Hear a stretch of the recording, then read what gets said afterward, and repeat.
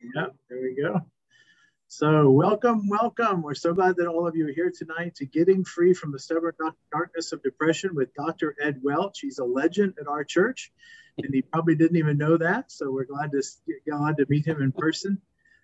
This is our third of 4 scheduled workshops for 2021, and we are so excited to host tonight's event.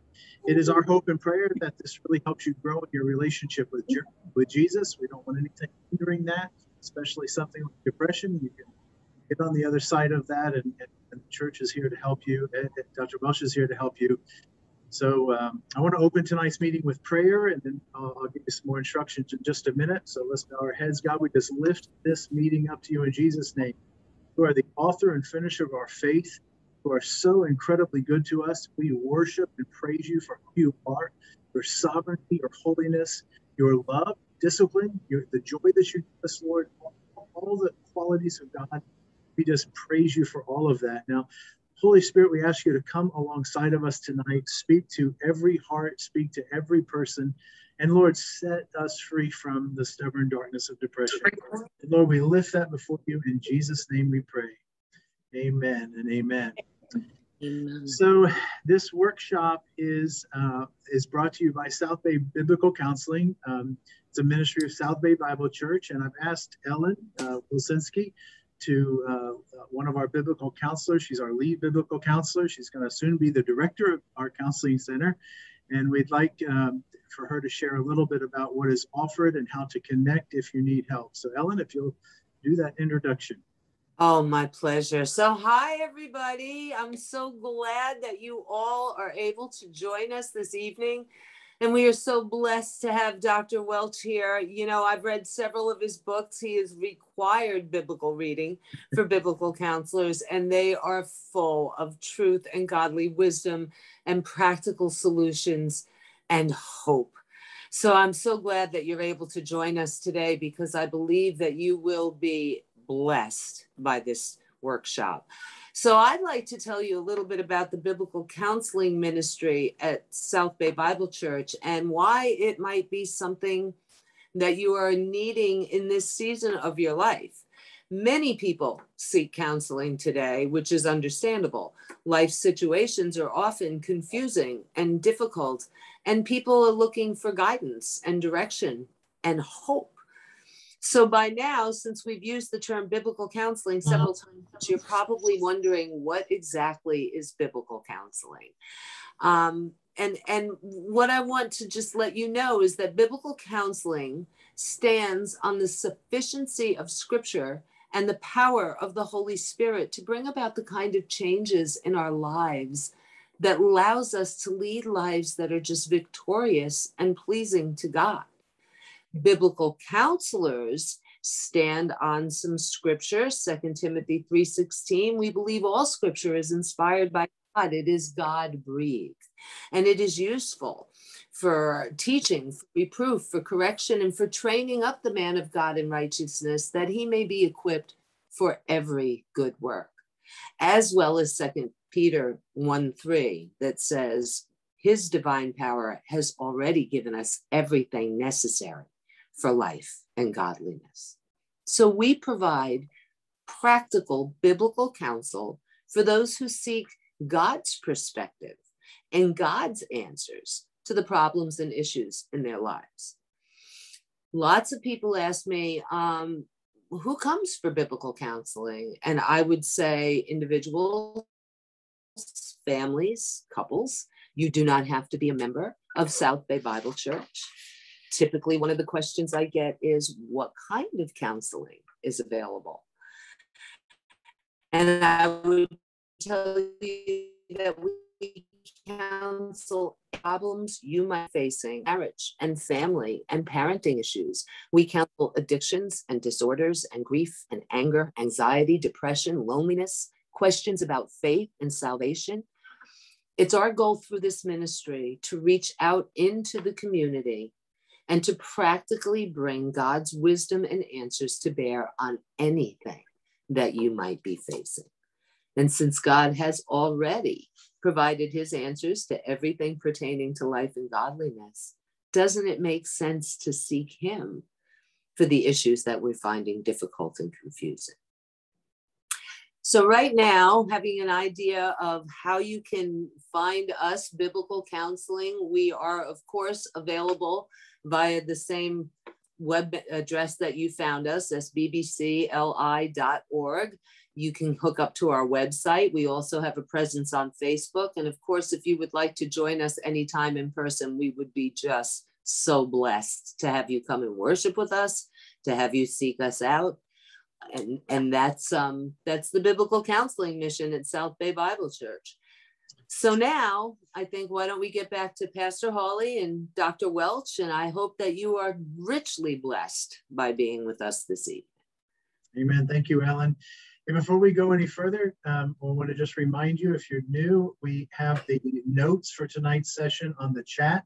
So if you find the chat button on the Zoom area there, there's a PDF and a Word document. So whichever one you're able to open, they're exactly the same. So one of them will do fine, and you can get those. We are recording tonight's session. Just another disclaimer on that real quick. And we'll have a Q&A at the end. So be writing down your questions and being prepared for that. So tonight's speaker is a counselor and a faculty member at Christian Counseling Educational Foundation, better known around the world as CCEF.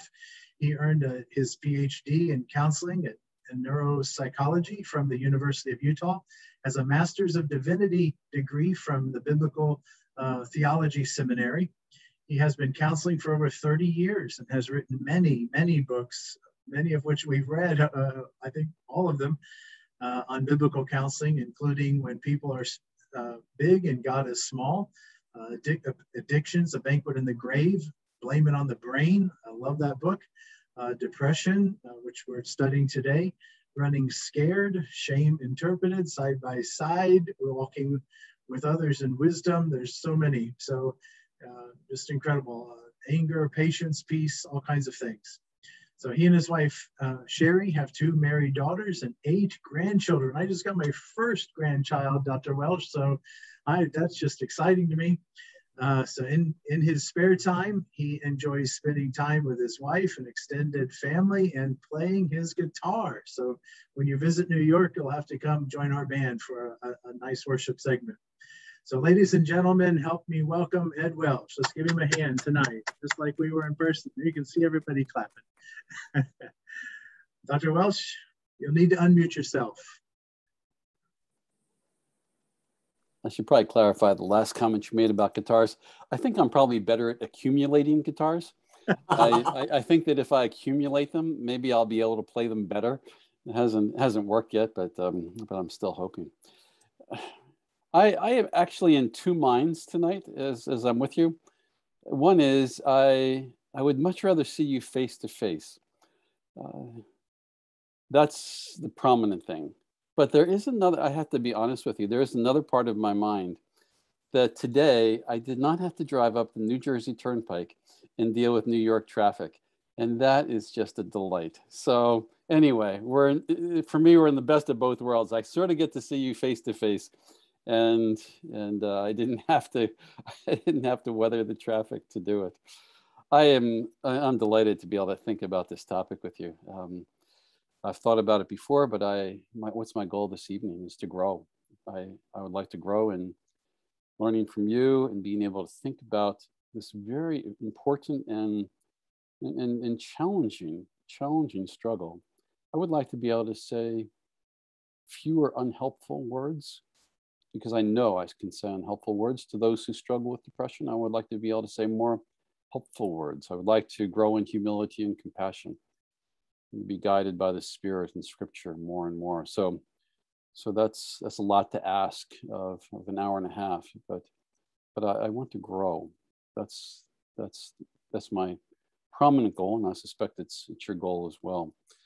The approach I want to take is sort of a chronological approach, if you will, where we would follow the progression from meeting someone, talking to someone who's depressed, and sort of walk through what questions might we be having along the way, what What do we do next? What do we do when we feel utterly lost in being able to help them?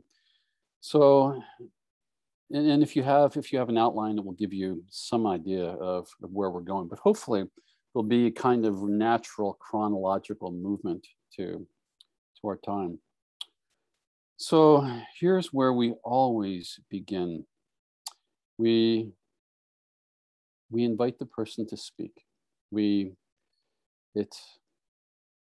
I suspect the phrase I use more than any other, it's not a technique. It just, I don't have that many more sophisticated questions. What's important? What is most important? What is on your heart? I want to invite them to speak.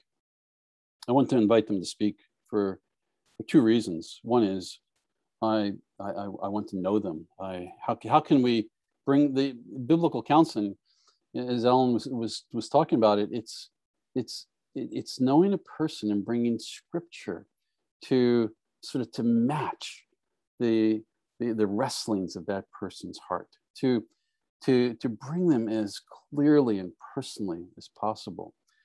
So to be able to bring scripture to bear to somebody's life together with them, we need to understand what are the things that are most important on their soul. So I guess the first question I have is what have you heard when you have talked to people you know and love who struggle with depression? Or if you've been depressed yourself, what are, in response to, what is it like? What's on your heart? Please, I invite you, please speak. It's not really loud. The most important. Let me read you a few things that I've had laying around for a while because I find them to be so helpful. I'm reading something by Spurgeon now, and Charles Spurgeon, as you know, was among those who came before us who spoke very publicly about their depression. And the fact that he's an Englishman is probably significant. If he was an American, he would have been a little more reluctant to speak of it, because I think there would have been a little bit more shame involved. In England, I think they tend to think there is probably more of a medical component to their depression. Here are some of the things that Spurgeon has said. You may be surrounded with all the comforts of life, and yet be in wretchedness more gloomy than death itself, if the spirits be depressed. You may have no outward cause whatever for sorrow, and yet in the mind be dejected. The brightest sunshine won't relieve your gloom. At such times you're vexed with cares, you're haunted with dreams, you're scared with thoughts that distract you. You fear that your sins are not pardoned. Past transgressions are brought to remembrance, and punishment is being meted out to you in full measure. That's a very brief paragraph, but I hope that you get the sense of being overwhelmed by it. If you're feeling overwhelmed by that paragraph and thinking, what is this? And where do we even begin? Then you're beginning to get a little tiny taste of depression. He goes on, it was something that occurred throughout his life. When he was younger, he said, my spirits were sunken so low, I could weep by the hour like a child, and I didn't even know what I wept for. As he reflects on, well, how do you help? He says this, he says, causeless depression. That's how he identifies depression. Depression is causeless. There might be causes, but he does not know what they are. And here's somebody who's thought long and hard about their own struggle. Causeless depression, it can't be reasoned with. David's harp can't charm it away. We might as well fight with the mist as with this shapeless, undefinable, all-beclouding hopelessness. Very vivid, as Spurgeon tends to be. And notice this, the iron bolt which so mysteriously fastens the door of hope and holds our spirits in gloomy prison needs a heavenly hand to push it back. Other people, when they talk about depression, they talk about as if something inside them, as if they died. It feels like their desire is gone. J.B. Phillips, who was a Bible translator, he wrote a book called The Price of Success. And it was a kind of autobiography, but frankly, the only reason he wrote it was to confess his depression because he hoped that if he would be able to speak about it, maybe others would come out and speak of it as well. He spoke of the death, illustrated the death in different ways. One way was he spoke of a love for music that he had. But when he was depressed, the music, it wasn't that he didn't love it anymore. It was that it was discordant. It just didn't sound right. And he wasn't even able to listen to it. To make matters worse, he remembered when he did love it. And that gap between the discordance that he heard and the affection that he once had, you could measure that as pain. He spoke about his own writing, and he felt like this. He says the springs of creativity were suddenly dried up. Some of the words or images that you hear, emptiness, which raises the question, was anything taken from you? Has anything been taken from you? Your honor, whatever it might be, weighed down. People feel like they just can't move as quickly. Everything seems to be slower. They're weighed down. So it raises the question, what is the burden? Could you describe the burden that you're carrying? For some people, it's darkness. And as you enter into darkness, blindness, wandering around, one of the key features of darkness would be fear. That's if you're suddenly blind, you are going to be incredibly vulnerable to the world around you, especially in that particular environment. You were going to be taken advantage of. You would be lost. I was driving last night. I was with my grandkids, and we just went over to a little playground. And on the way back, I said, "Did any of you know how to get home?" And one of them volunteered to do directions. And he wasn't quite sure of one particular turn. And so he went, there are all kinds of ways we could have gone back to our house, but he took a turn, wasn't the right way. And you could see the incipient fear in his face that he was becoming lost. Now I knew how to get home. So he was in good hands. But even there, that sense of, I don't know where I'm going. I don't know how to get there. There's sort of this beginnings of terror that just sort of knocked on his door. So the question with those who talk about darkness is, tell me of your fears. Other people, they simply speak of pain and this sort of all beclouding death, this experience of death, as if all signs of life have left them, other than simple locomotion. They're walking around like as if they are alive. We also have a quote in there by a writer named David Foster Wallace. David Foster, this particular quote is about suicide. It's especially poignant because if you know this particular writer is a fairly young man. I can't remember how old he was exactly, but I suspect he couldn't have been more than his early 40s. He took his own life. It was well known that he'd struggled with sort of dark thoughts. It might be worthwhile for me to read it. I'll try to read it quickly.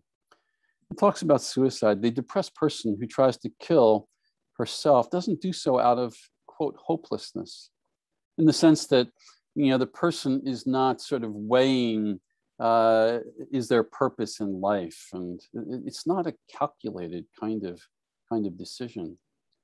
The person in whom this invisible agony reaches an endurable level will kill herself the same way a trapped person will eventually jump from the window of a burning high-rise. Make no mistake about people who leap from burning buildings.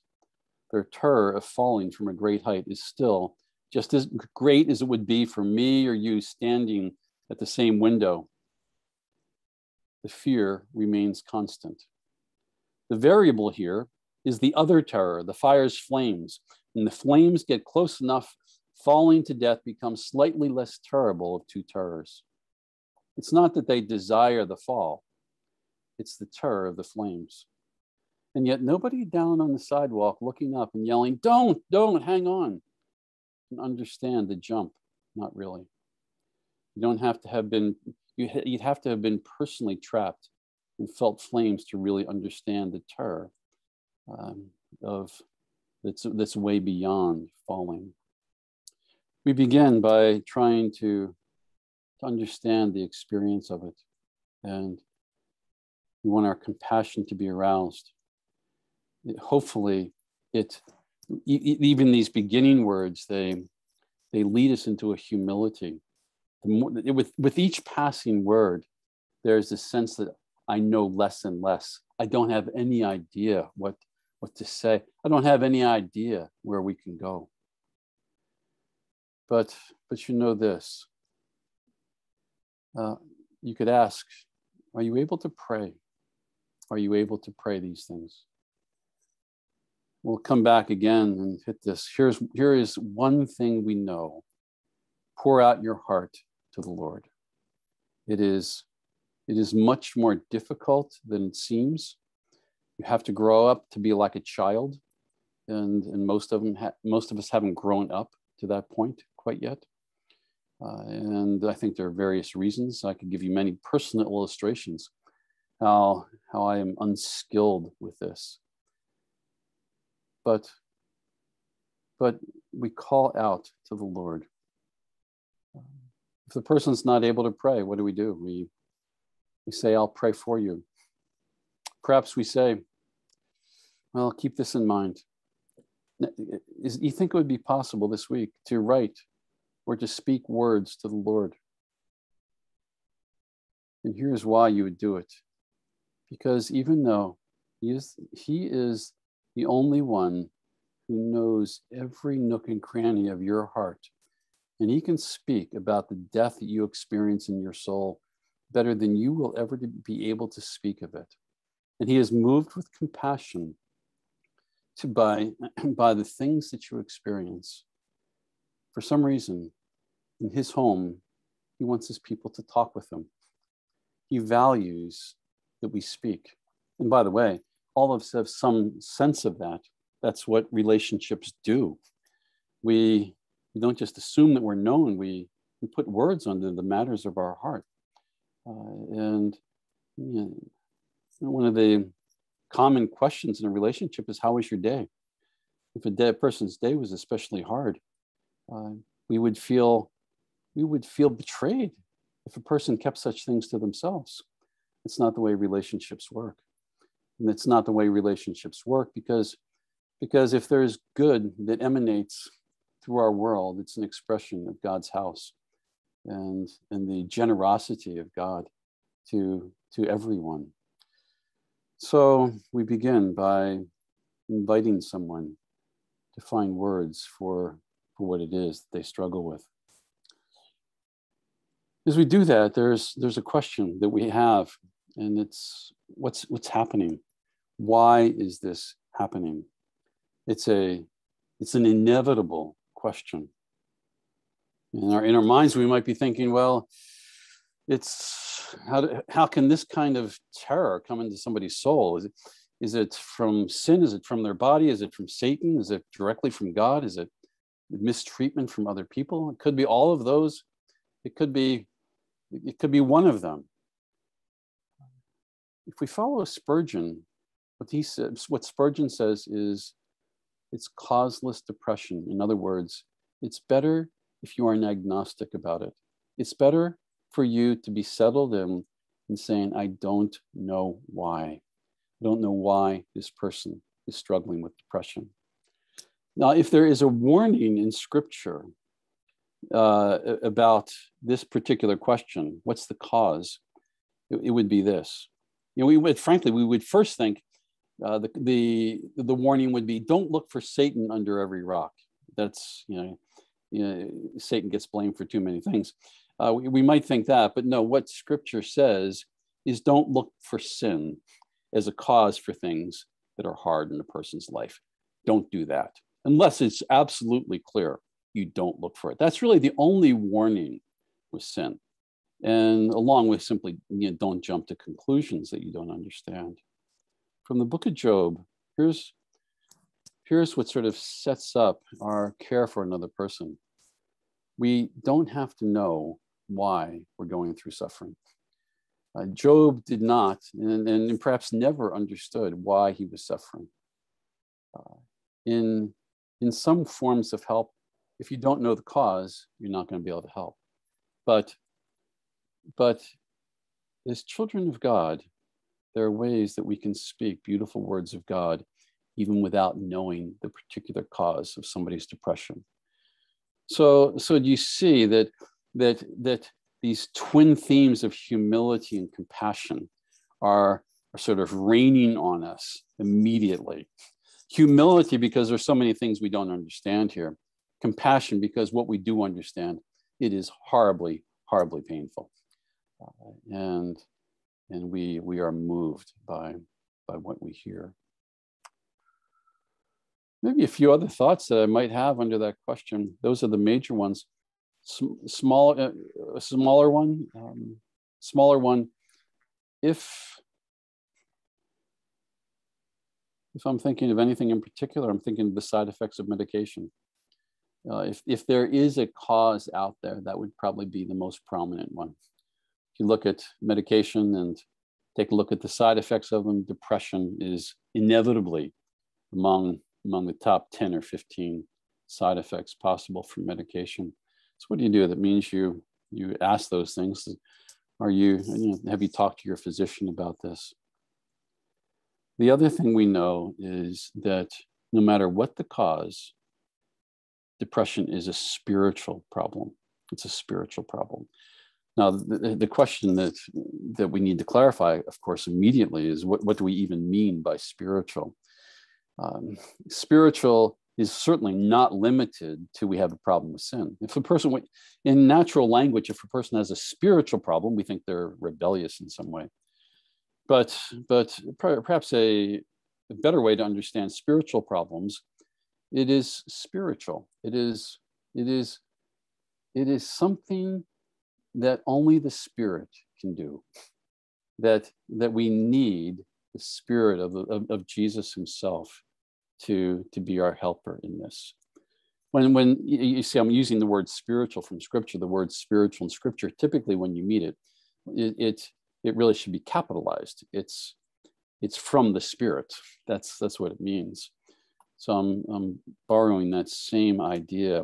All depression, all cancer, every single problem in human life is a spiritual problem. It might also be a medical problem, but it is at least a spiritual problem, meaning that we need the Spirit. It means that there are things that we must have that only God himself can give us. So we're listening, we're getting a sense of what's happening. We are overwhelmed by what we hear. We pose a question about causes, and we actually can say a good bit, but it doesn't guide us to a particular cause. We're just a little bit more comfortable not knowing the cause of a depression. And then we consider, what is it that God says to people in abject misery? What does he say? Well, we've already hit one of them. Pour out your heart to me. Psalm 62:8. Speak to me from your heart. What are the rules for that? The rules are you speak to him. Hosea 7, I think. It says that the sin of Israel was they cried on their beds rather than cried out to the Lord. That's the sin. If you cry out to the Lord, you are in the corpus of the Psalms, you're giving all kinds of freedom to speak your questions. Why have you forsaken me? Why are you so far away from me? Don't you care? These are some of the questions that if we're not going to ask them, the Psalms ask them for us. The Psalms give us those words to actually ask. So speak to the Lord with anything that is on your heart. That's one thing we know. And that's something, obviously, it's not a phase of talking to somebody who's depressed. It's a lifestyle. Other things we know, in the midst of suffering that seems unbearable, we cry out to our God who strengthens the weak. We pray for endurance or perseverance. Give you a few different passages to, there are dozens of passages we can look at there, but I've given you a few. One is in Hebrews. And the reason I like to go to Hebrews for perseverance is because Hebrews uses the word faith a little bit differently than Paul does. He includes Paul in his understanding of faith, faith being trust, surrender, leaning on, resting in another rather than ourselves. But Hebrews also adds this. By faith, Moses, this is Hebrews 11:27, by faith, Moses left Egypt, not fearing the king's anger. He persevered by faith because he saw him who is invisible.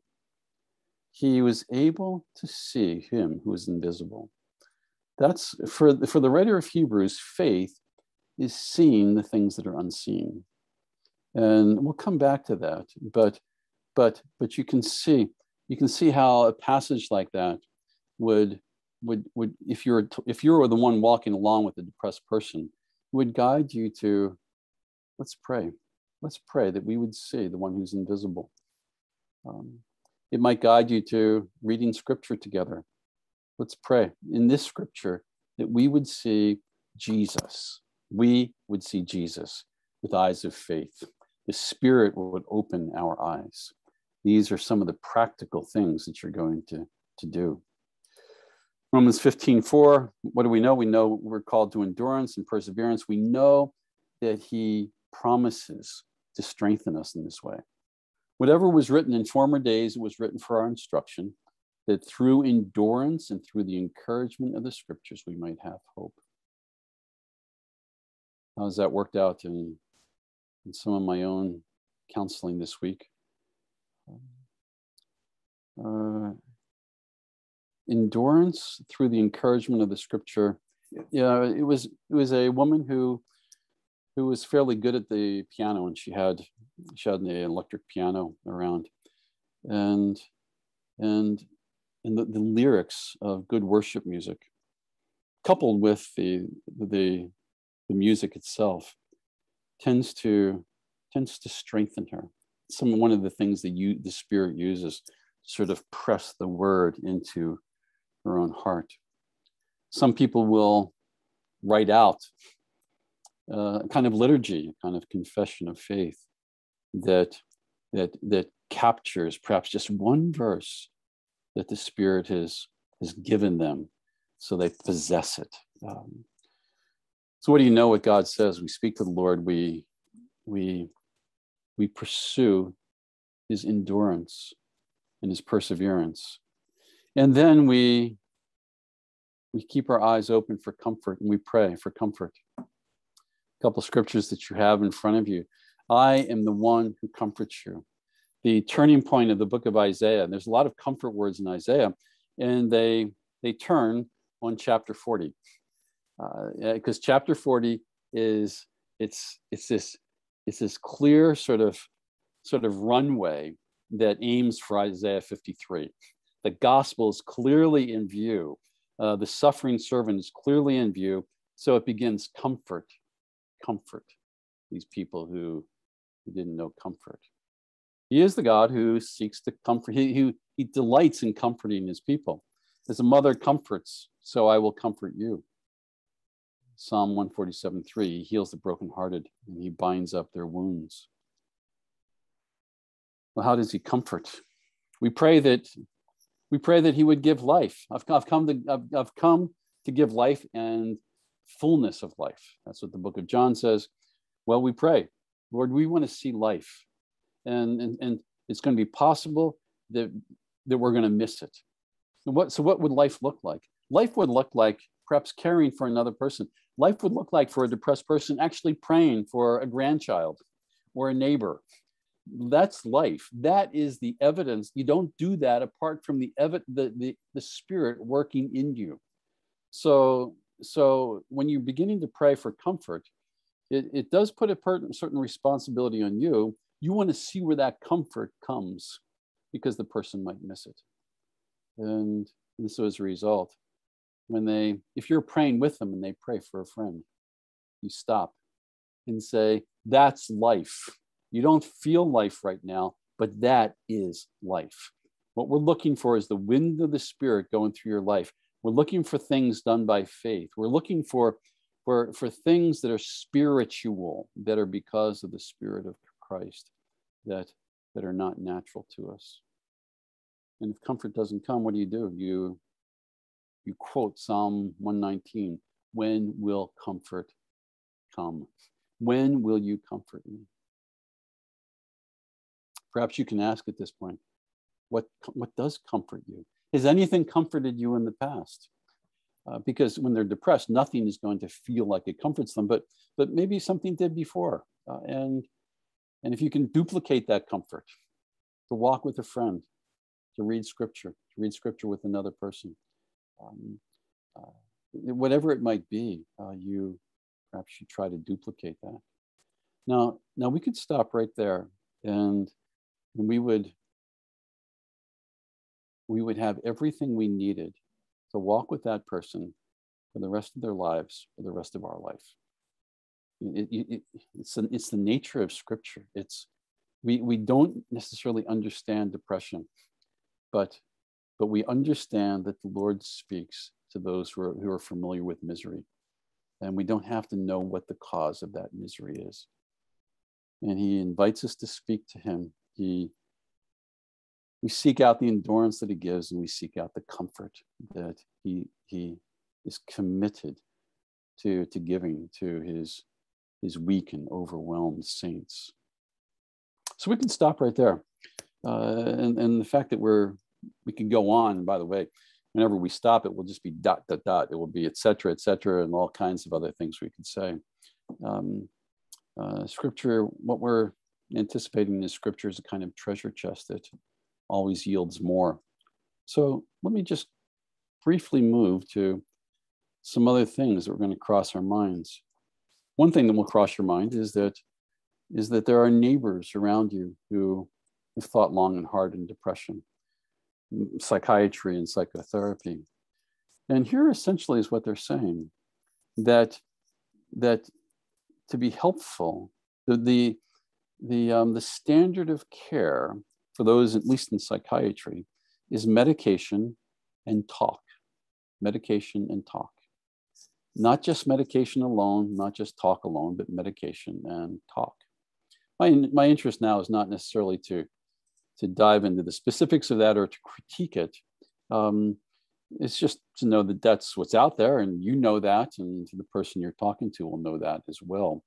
And since they know that, they may well pursue medications.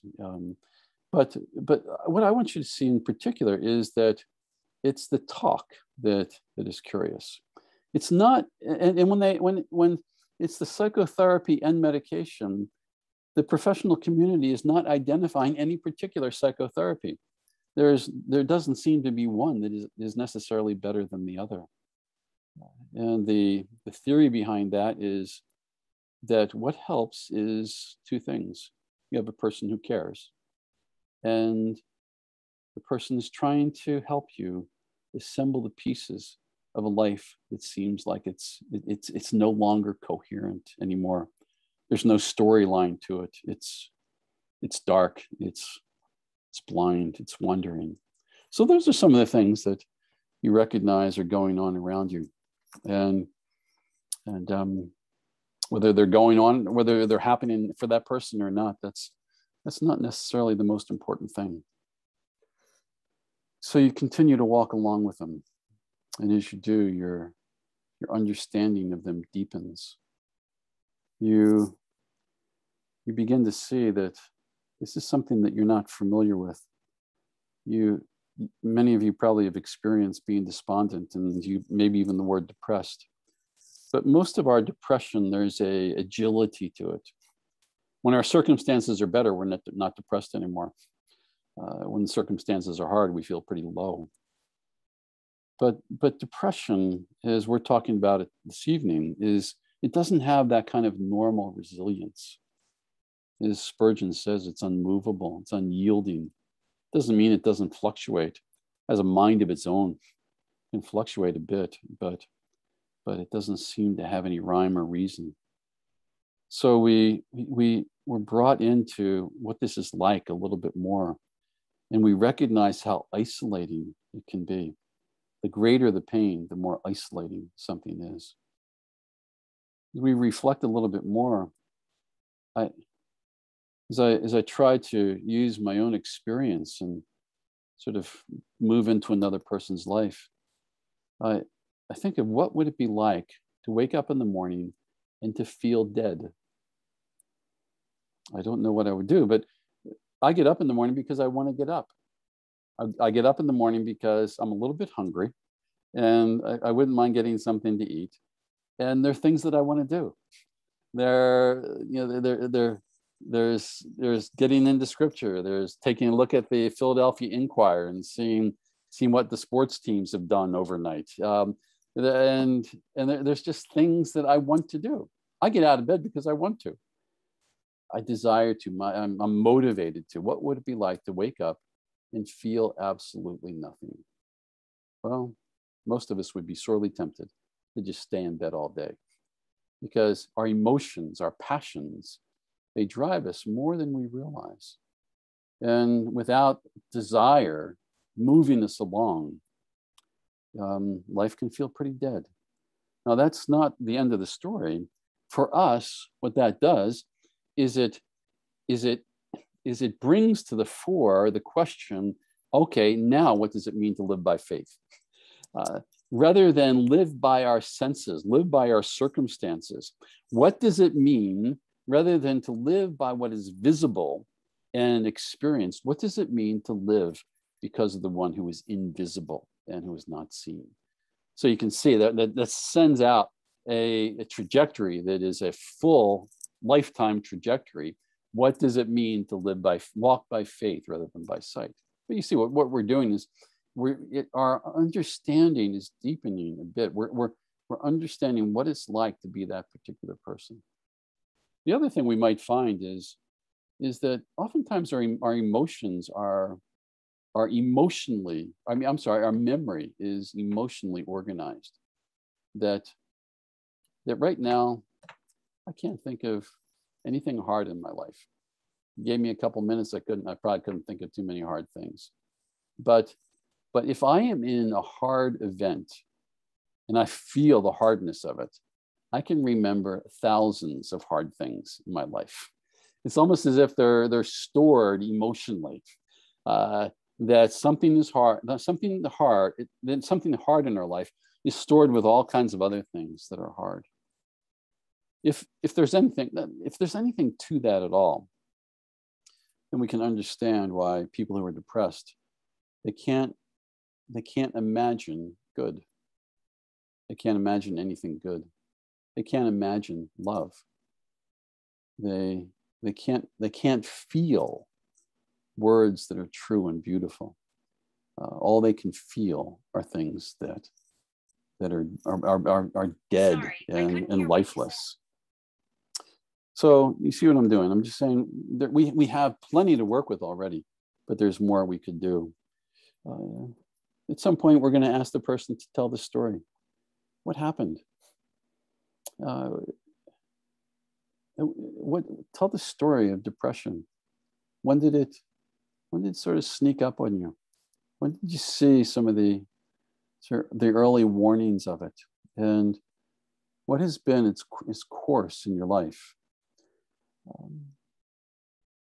To hear the story, and as you do, you might find either contributors to depression, and you don't know if it's a contributor or not. You don't know if it's in part a cause or not, but they're important all the same. You might find abuse. You might find cruelty and other kinds of injustices. You might find failure. You might find shame. You might find great loss, broken marriages. You might find regrets. And when you do, what do? Perhaps here's the person's story, And there are all these hard things that have happened to them, and things they've done that have woven through this story of depression. And your job is, what's important in all that? Well, the easy way to find out is you simply ask the person. Here are different things you said. Thank you so much for offering that story. And in that story, it seems like there were some critical things. There was mistreatment by a mother. There was this sense of failure and shame. And there's this present guilt. Now, I might be missing it, but what do you, as you've heard yourself tell this story, what comes out as being especially important? And then what do? You move into scripture on that. You move into scripture of the Lord who when we've been rejected by another, he pulls us close to himself, and we identifies how we belong to him. He speaks of how he will make things right, that injustices, they will be judged, and the day is coming when all injustices will somehow be made right, and injustice will prevail. As you hear the story, you begin to hear more common dimensions of the human heart. Fears, and what are the common dimensions of the heart? Fear, shame, failure, guilt, anger. Those are some of them. You begin to hear these. And what do? You're not assuming that these are the cause of depression, but they are important. And what do? You consider them in scripture. I won't go through case studies with you right now, but I have encountered people where anger was, I think, a significant part of their depression. Their depression did not leave, but their depression it was lighter as they began to deal with anger. People who struggled with guilt, I've seen their depression lighten. Sometimes their depression very dramatically leave as they've known something of forgiveness of sins, and they've known something of their own legalism to think they need to pay God back for their sins. Talk to men, especially who struggled with failure and the shame associated with it. Those who have had fears that have persisted, those who have suffered loss, and the loss, as it sort of matures in their own heart, it brings a kind of death. What do? We talk about fears, we talk about shame, we talk about guilt. And of course, our beacon here is the person of Christ, and the gospel itself is identified as good news. So that's always our standard. Does it sound good to the person? And not too much is going to sound good, but it's a question we can still ask. Does this sound good in any way to you? Does it sound good in any way? And then off we go. We set off in this new way of living, where rather than living out of our own desires, we do things because we want to do them. It doesn't mean everything we want to do is bad. I mean, many of our desires are good desires. They're godly desires. But when you don't have any desires, you have to have a different way of living. Walk by faith, not by sight. That's the 2 Corinthians 5 passage. 2 Corinthians 4:16. I find myself going back to this often. Outwardly, we're wasting away. Inwardly, we're being renewed day by day. And we fix our eyes on what is unseen, not on what is seen. Because what is seen is temporary. What is unseen is eternal and of great weight. So we could perhaps ask the question, what do you see? As you put on Christ, what do you see? Who do you see? What do you see? No, that's not what you see. Okay, what we see is is identified in Scripture. So what as you look through yourself, at yourself and your world through Scripture, what is it that you see? And in the way of seeing is going to be helped by the rudiments of the Christian life. To be in scripture, whether we want to or not. I have some friends who use the expression force feeding, which means they don't know they're hungry for God's word, but they force feed themselves anyway. And they're obviously they're heroes of the faith. So how do we see? How do we see by faith? Well, we force feed. We pray that God would open our eyes. We ask other people what they see. It's fair game. Person saying, okay, you keep asking me what I see. Well, what do you see? What do you see by faith? Help me, please. Hebrews talks about faith as a kind of seeing. And one of the ways that Hebrews encourages us to be able to see is in Hebrews 10, it says, let's hold fast to the confession of our hope. The confession, what is it that we truly believe, or what do we see? Let's hold fast to the confession of our hope without wavering, because he who promised is faithful.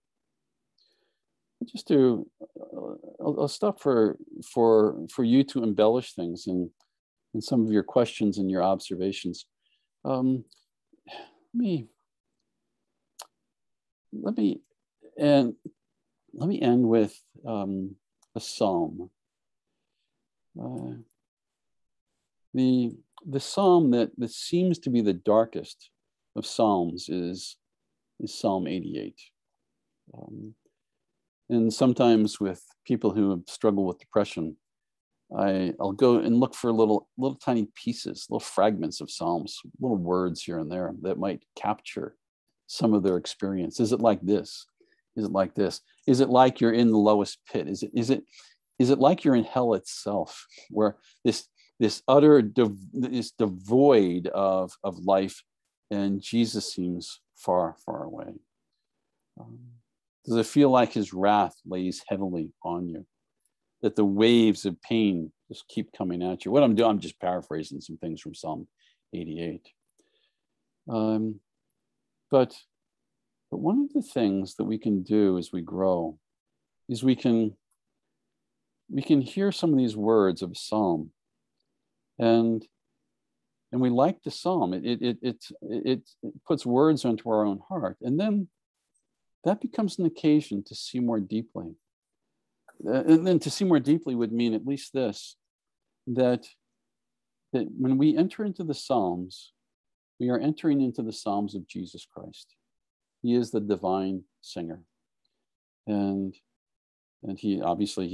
Jesus quotes the Psalms so often. The Psalms are the very words of Jesus. And what he does is he says to his people, enter into even my own suffering. Enter into this community of sufferers. It's profoundly personal.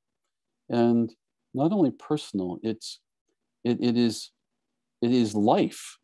Death isolates. Life draws people into a community, and we're in the very community of Jesus. And then perhaps we go back to Psalm 88 and see how, even though it is the darkest of psalms, it is a very mature psalm, and it would be hard for us to make it our own. It begins this way: O Lord, the God who saves me, day and night I cry before you. In my prayer come before you. Turn your ear to me. Now, immediately we are in awe of anyone who could enter into this psalm. The psalm identifies the fragments of pain in a person's heart, but the beginning is this psalmist, this expert, at crying out to the Lord. And there are very few things more beautiful than that. There are very few things that are evidence of greater strength than that. So going back to what I said earlier about how it's a whole lot harder to cry out to the Lord and speak honestly to him from our hearts than we realize.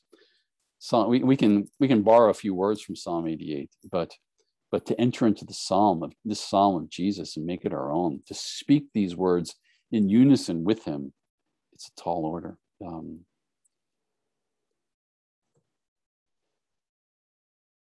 I call out to you, O Lord, every day. I spread out my hands to you. And then a series of questions. And then we walk with humility and compassion. Compassion says, you're on my heart. Here's how I'm praying for you. How can I pray for you now? How can I encourage? Humility, it doesn't walk in thinking we're the one who knows everything. We know where to turn, and we know some of the basics of Scripture. The Lord who calls us to cry out to him and gives us strength to persevere and who comforts. But humility is what has been helpful during our conversations. What has been unhelpful in our conversations? When have you noticed a little spark of life in your soul? And out of that humility, you continue to pray and walk along with the person. What we've just done is a very sketchy map, granted, but it is bringing life to a person who feels death, and in every step of the way, it's been deeply spiritual. Where the things we're doing is because of the Spirit, not because of our own cleverness. It's comes out of our own dependence on Scripture, and it's a blessing to those who walk along with you. And we keep growing. Wise people want to keep growing. We keep learning. We ask other people what they're learning. We read things. We keep learning. We continue to pray. We learn from other people who are depressed, and hope to be able to serve the body of Christ with greater and greater wisdom and love. I'll stop there. Obviously, it leaves lots of holes in the discussion, but I'll let your observations and questions fill up some of those holes. Well, thank you, Dr. Welch. You're giving us a lot to think about tonight. We appreciate all your insight and all that God has shown you, and praise the Lord for that. We're going to transition to a Q&A time for a few more minutes. So be thinking about those questions. If some people love to talk on camera like this, and so you're welcome to unmute yourself in just a moment and ask. If you're a little shy, you can put those in the chat, and I'll be happy to answer, ask them for you. But I want to just share before that, as you think about and process and formulate your questions.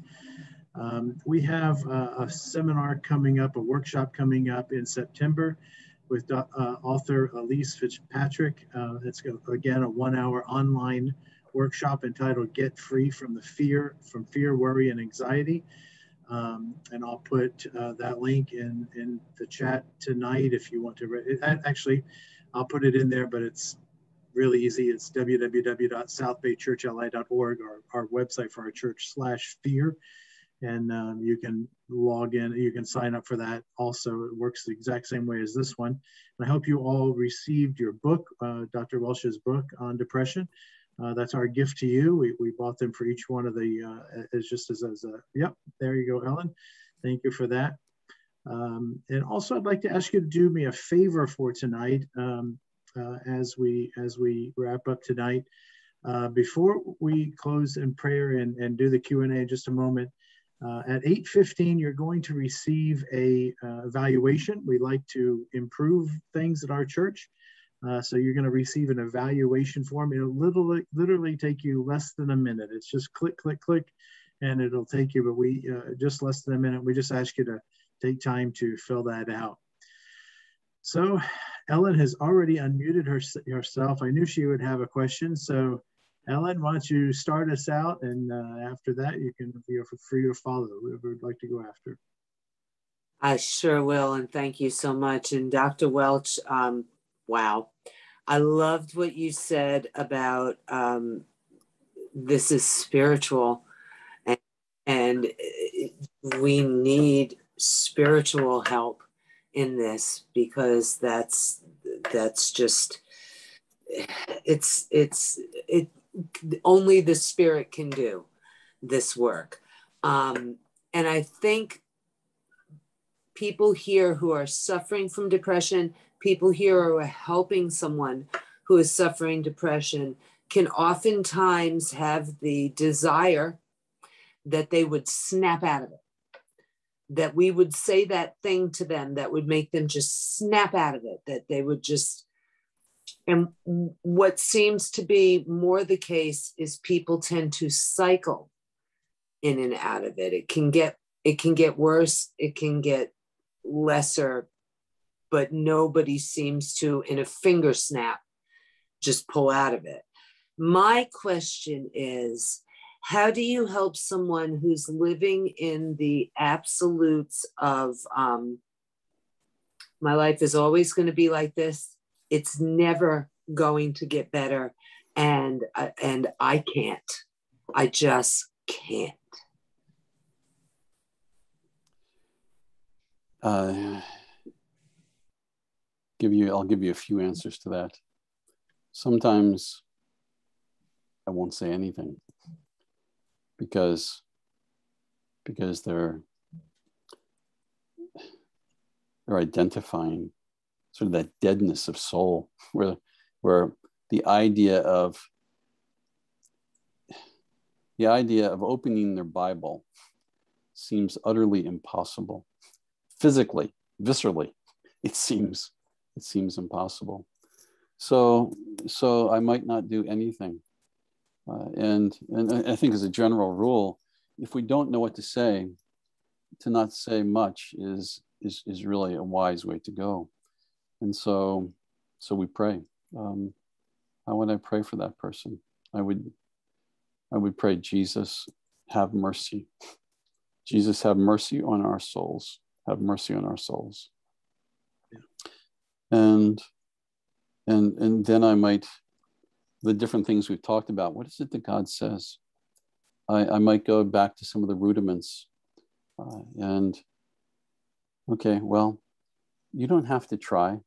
You don't have to try. In fact, one of the things that God says is just sit there and relax. In other words, rest. You can rest because of him, because Christ has done it. Amen. So you sit back and rest, and I'll just read you some of the things I read in devotions this morning. I'll just read them, or maybe you could even read some of it. We'll read it together, and we'll stop at places that are perplexing, or stop at places that seem like they could have little tiny sparks of light and life in them. Those are, I'm just giving you a few thoughts. Mm-hmm. You can see I'm leaning toward compassion, and I'm leaning toward humility. I don't know what to do, but if we really understood them, we would say, yeah, I'm right with you. I'm right with you. All of life feels like you can't do it. All of life feels that way. Who's got our next question tonight? Don't be bashful. You have to unmute yourself or post it in the chat. So Mercedes, Dr. Welch, she said in the chat, it may be a deficiency in nutrients. Do you want to speak to that at all? Yeah, it's the best answer is Spurgeon's answer. We don't know why people are depressed. Sure. And it's similar to, some of you are familiar with the idea of schizophrenia, and the research in schizophrenia sometimes calls it the schizophrenias. In other words, there might be hallucinations and delusions and paranoia in the midst of it, but it can be for all kinds of different reasons, and there are all kinds of versions of it. In that sense, I think we can probably say the depressions, that there are all kinds of reasons. And typically, there's not going to be one reason that is the answer. Typically, we will not find that. Typically, there will not be a medical answer that is the answer. Now, for one out of every, I don't know, 1 out of every 50 people, they take medication, and voila, it's the answer in that it really does alleviate the pain and the darkness of depression. So I've seen that, and I suspect many of you have seen that as well. For other people, it's going to be somewhat helpful. It's going to be more helpful than not taking it. So could it be nutritional problems? Could it be thyroid problems? Could it be 100 different medical problems that we are not familiar with yet? Could it be genetic, which, you know, it can be all kinds of things like that.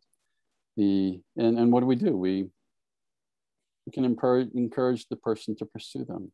But you see, we can use this as a kind of evaluation for ourselves. If we're talking more about nutrition than we are about matters that are more profoundly spiritual, not that the body is irrelevant and not that nutrition is irrelevant. I'm just thinking the 2 Corinthians 4 passage, the body wastes away and it's filled with weaknesses, but the inner person can be renewed day by day. Amen.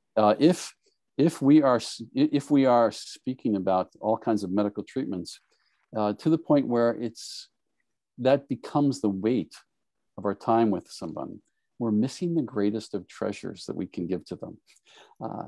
So all of us are going to have some ideas of things that might be helpful, and you can feel free to recommend them. And then we use the opportunity to speak of and give them the greatest of gifts. Speaking of that, Dr. Welch, Greta put a question in the chat. How do you help someone who believes in God but may not have a relationship with Christ? I think two things. I'm thinking two things if the person says that. One is that most depressed people don't feel like they have a relationship with Christ. That's part of depression. You feel isolated and you can't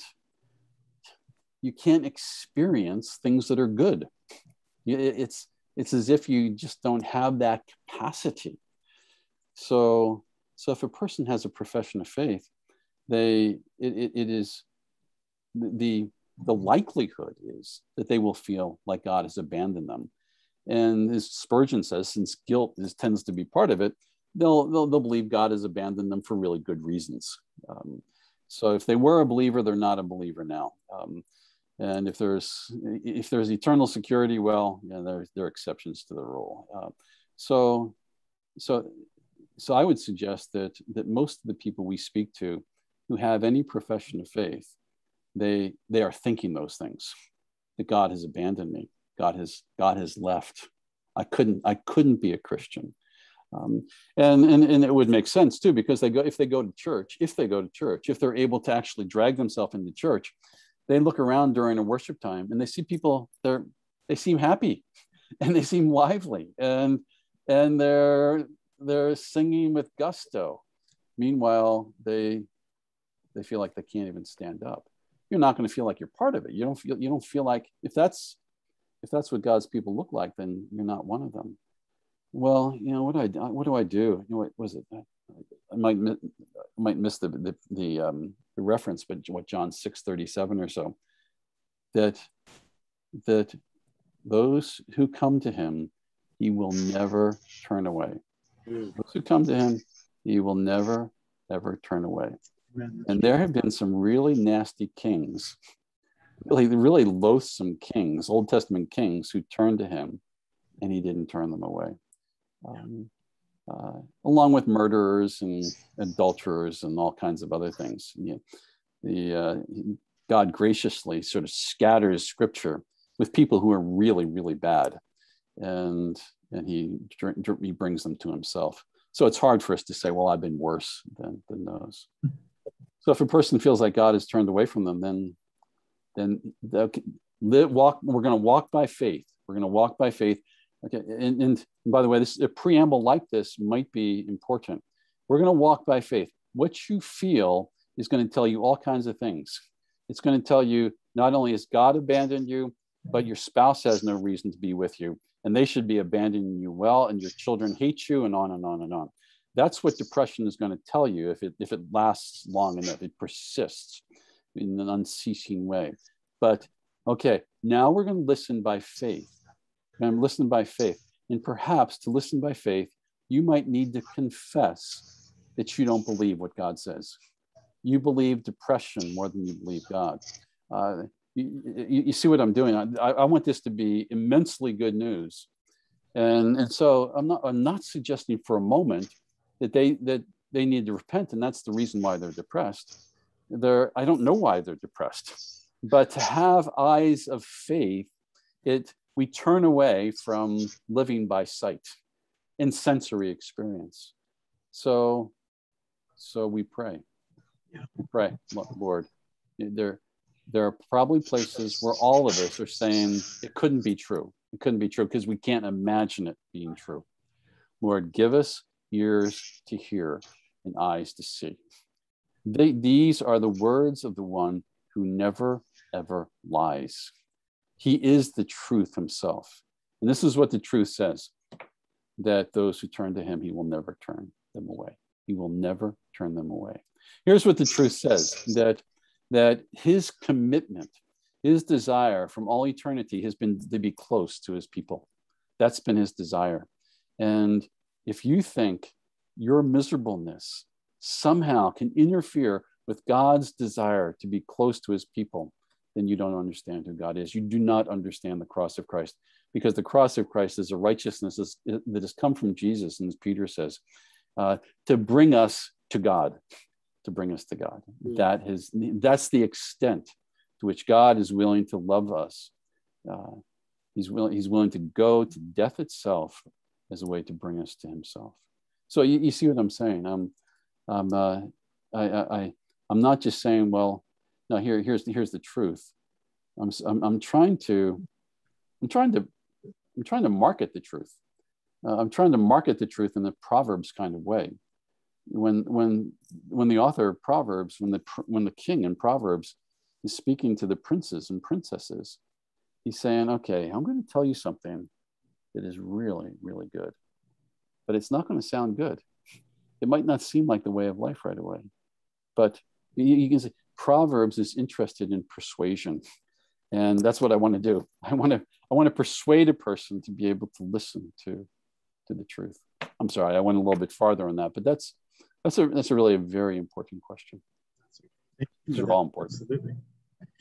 Dr. Welch, Kevin asked a question. He said, do you ever refer someone to a doctor for medication? If so, when and or why? Kevin, I can't impose my experience on you. Everybody I see, they're already taking medication. And I can remember 30, 40 years ago, maybe three times a year, somebody would ask, should I take medication? And I think my party line was, let's get together. Because once you start taking medication, it's sort of, you sort of stay in that system for a while, and it's hard to get out of it. And medication can have its advantages and sometimes its disadvantages. Let's get together and please tell me the story, and let's see if there are trajectories that we see that are good ones. So sometimes I would say that, but everybody's already taking medication, so I just don't even raise the issue of medication anymore.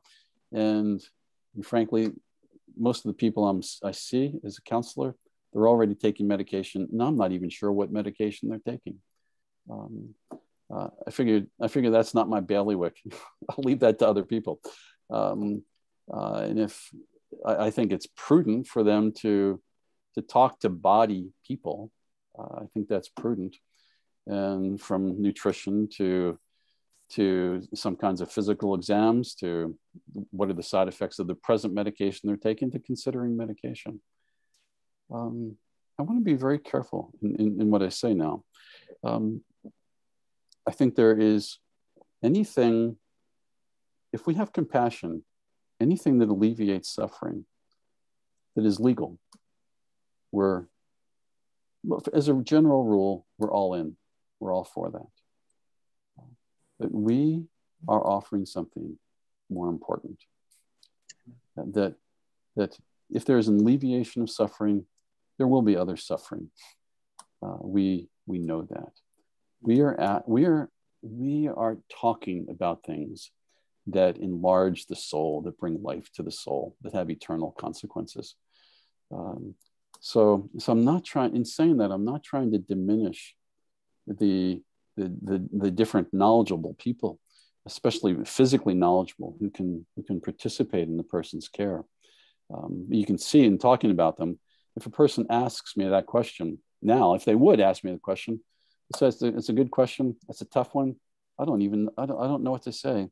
Why don't you talk to a psychiatrist? Why don't you start by talking to your family physician about it and see what they think? I rarely even give my opinion these days on those things, because I'm offering something better, and that's I'd rather spend my time praying with a person than talking about for 15 minutes what the strengths and weaknesses of antidepressant medication. Yes, absolutely. Valerie has a question, and she's going to ask it herself. Great. Hi, everybody. Thank you for inviting me tonight. And I have a question for Ed. I know that there's only one scripture, actually a lot of scriptures, but basically this is my favorite Psalm I turn to whenever for some reason, it calms me right down. Valerie, could I interrupt you before you go on? Because what you're saying, I love what you're saying. One of the ways we can pray for those we care for who are depressed is that the Spirit would give them one passage that becomes their own. Just one passage, and that's sort of an expression of that the desire to seek comfort. If He comforts, it's the word that gives comfort, and just like what you're going to say, you're not disavowing the goodness of the rest of Scripture, but you were saying that the Spirit has given you one thing that has been a unique gift. So I'm sorry, go ahead. So what you're saying is really relevant for our care for other people. But go ahead, say a little bit more. Ask you what your favorite thing is to go to. That's a good question. I just like to make light of things. I thought I'd change it up.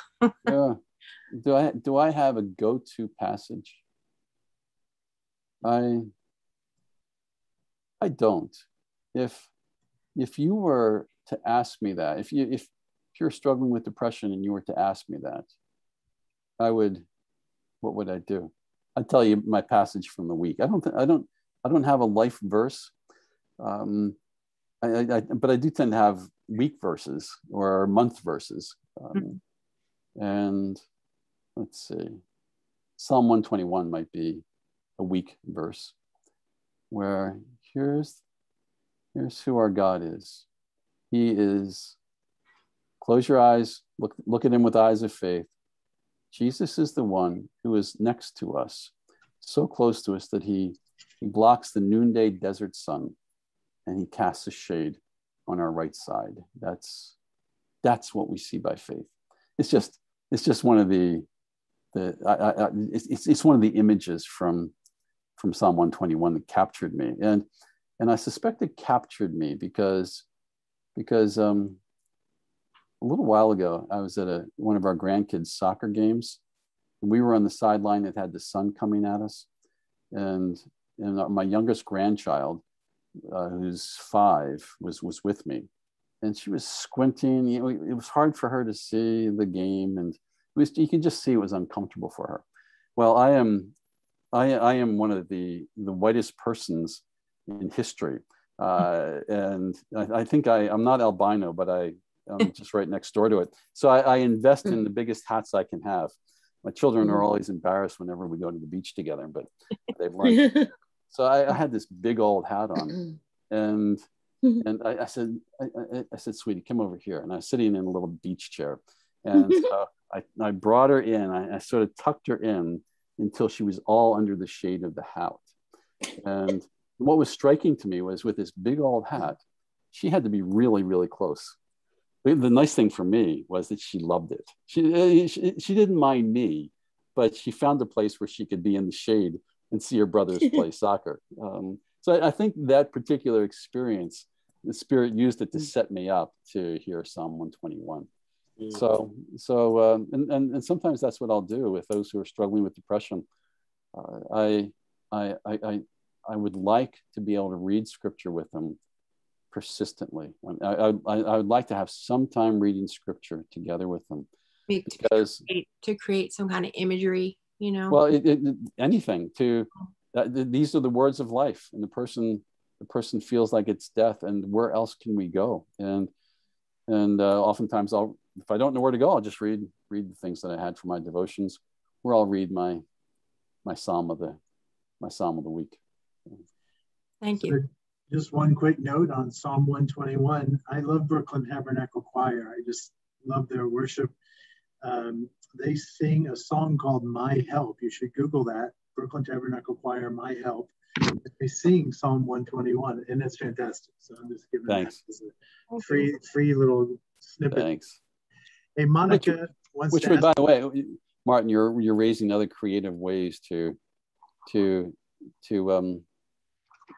encourage the heart of a depressed person. If somebody was going, if I'm getting together with somebody and they're going to play Psalm 21 by the Brooklyn Tabernacle Choir, my heart's going to be blessed for at least one reason. One is you really thought hard to try to bless me. you got it set up on your iPhone, whatever it might be. You really thought about me, and love doesn't seem like it gets through depression, but it does. It does. A human being can still recognize love no matter how depressed. The other thing is that you're offering me something from Scripture, and it might be the one that captures me. So thanks. So I'm going to ask you one more question, but I just want to recognize a special guest tonight. Look at who's sitting on Victoria's lap. We got a special guest with us tonight. Woohoo! Babies have to lift depression, I think. So I love it. There you go.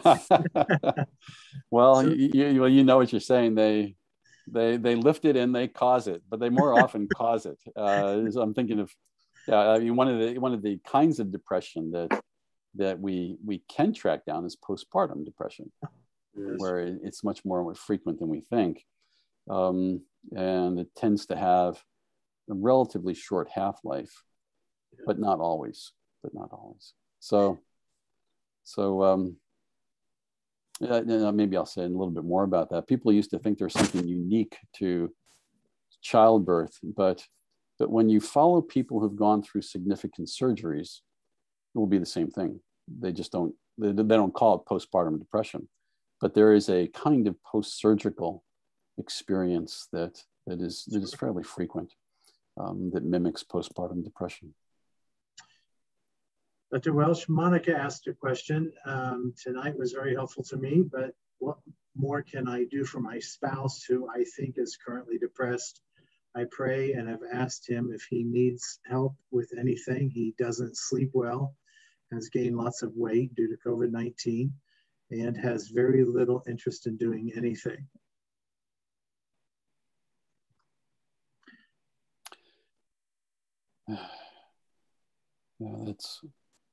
I'm pausing because it's such an important question, and it's a question that I've heard a number of times recently.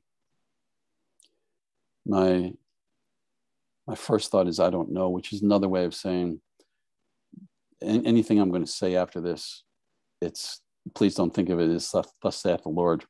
There are things that I think are biblically informed, but they may not be relevant to you and to your husband. Well, here's what we know, that life, what are the means of grace? That would be another way to put it. The means of grace, the means of life to our bones. It's the word, it's prayer, it's the Lord's Supper, it's the fellowship of being with God's people. So what might that mean? It might mean, all right, I'm going to turn the TV off right now, and I'm going to read my devotions to you. And hate me if you will for getting in your way. But if you hate me, you have to tell me why, because I'm not going to take it personally. But I'm going to read scripture to you. Or another version of that. I'm going to turn the TV off right now, and I'm going to pray for you. And I'm going to pray Numbers 6 for you, because in the New Testament we're all priests. That's how the Old Testament puts it, that all of God's people will someday be priests, and not just the Aaronic line or the Levitical line. So go ahead, be a priest, read Numbers chapter 6, read the benediction of Numbers chapter 6, and lay hands on your husband, and then do it again tomorrow, and do it again the next day. You see what I'm saying? I don't know, but the fine thing about being a Christian is we just don't have to know. We don't have to be smart. We don't have to have all these dramatic insights. We don't have to have more insights than the rest of the world. We just have to be children who know the things that are obvious in Scripture. And so this is what I'm doing. I'm just talking about things that I'm giving a sample of things that are obvious in Scripture. And there might be, we might have to brainstorm for go through 20 more items before something sort of clicks to that person. But you can see the genre is what are really basic things that we know that speak life to another person. Praise the Lord. I want to probably wrap it up now. There's no more questions in the chat. Thank you so much, Dr. Welch, for sharing your insight. We've had many people in the chat just to tell us how much they've learned tonight and how helpful it was. So we just appreciate that. It was a pleasure to host all of you. So if we can assist you, or if you want to go further with biblical counseling, you're local, or we can do this via Zoom. We do some Zoom counseling. That's not our favorite, but we can certainly help with that. But if you're local, we'd love to see you. Come to church, come to the counseling center, get help, and it would be our pleasure to assist you. Let's close in prayer, and we will be posting this online with some other resources. We've written blogs and other resources. We'll post links to Dr. Welch's books also, if you need any of those. So we'll send that. It's going to take us a couple of days to get that page together, and then we will send that off to you. So let's have a word of prayer. God, thank you for Dr. Welch. Thank you for his ministry. Thank you for his blessing, Lord, that he has bestowed upon us tonight. Father, we lift up everyone in attendance and just pray that, Lord, whether they were here because they love somebody that's suffering in this darkness, or Lord, maybe they are here as a result of the stubborn darkness, and that is such a great descriptive word of what it is felt so often, that stubborn darkness that just seems to cling to us that we can't break free from. But Lord, through Christ, we know that you are able to do all things. And Lord, we, in Jesus' name, lift up everyone who attended, whether they're here for a loved one or whether they're going through this in person, that by your Spirit, Lord, you would break through the stubborn darkness, and let the light of your gospel, let the light of your Son Jesus shine through that. And that darkness, Lord, your light can pierce any darkness. It just flees instantly. And Lord, we pray in Jesus' name that you would breathe a new life, fresh life from your word into every heart, and let it birth joy, Lord, unspeakable and full of glory, and settle upon them freedom, Lord, that can only come from Jesus. We pray for that in Jesus' name. We praise you for tonight's session, Lord, and we just pray that this would be the beginning for some that came, and Lord, that you would literally do a miracle in every heart and life.